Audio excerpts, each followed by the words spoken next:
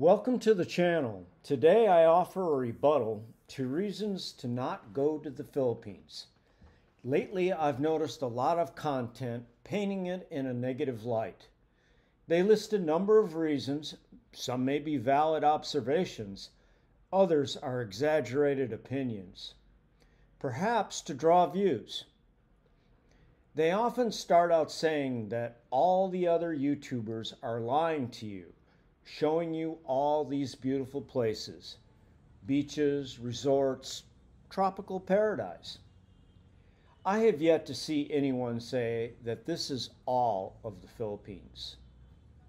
The truth is that there are many beautiful places and some not so. This is truth no matter where you travel. And we in the States are not exempt from this reality,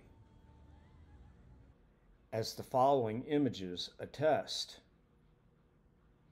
As a traveler or expat, you have the ability to choose where you go and what you see and do. There are many clean, well-managed cities in the Philippines.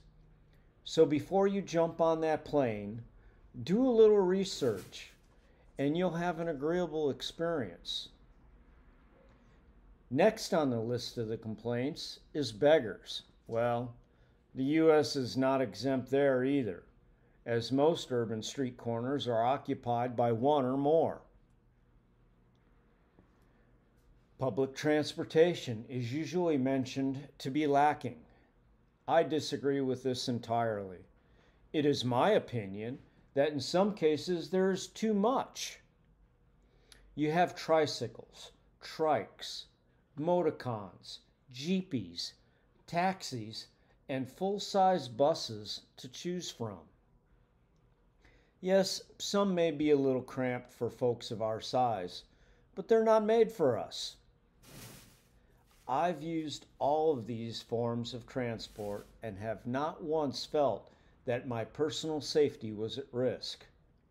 Not sure that can be said for many places, including here in the U.S.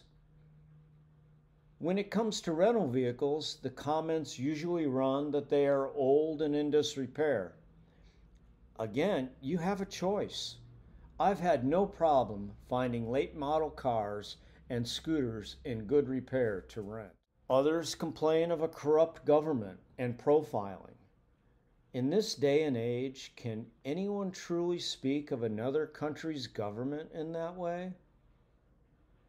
It has been my experience moving through the country that I receive better treatment than the locals, to the point of being waved through police and military checkpoints without question. The last item I'll address is food.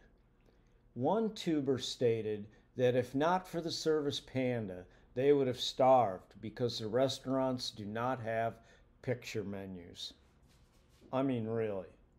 So you're going to eat carry-out in your accommodations, not mix with the people or learn anything because the menu doesn't have a picture? Let's examine this. You could ask what the dish is. Most speak English. If you have internet to order from Panda, you could Google the dish and see what it is. And finally, for reference, does the burger you get at McDonald's look like the burger on the menu board?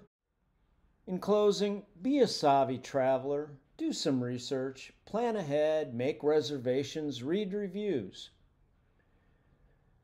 Remember, it's a different culture, and your presence in any foreign country is of no consequence to anyone except yourself. You have a choice. Choose well. As always, thanks for watching. Please subscribe, and I hope to see you next time.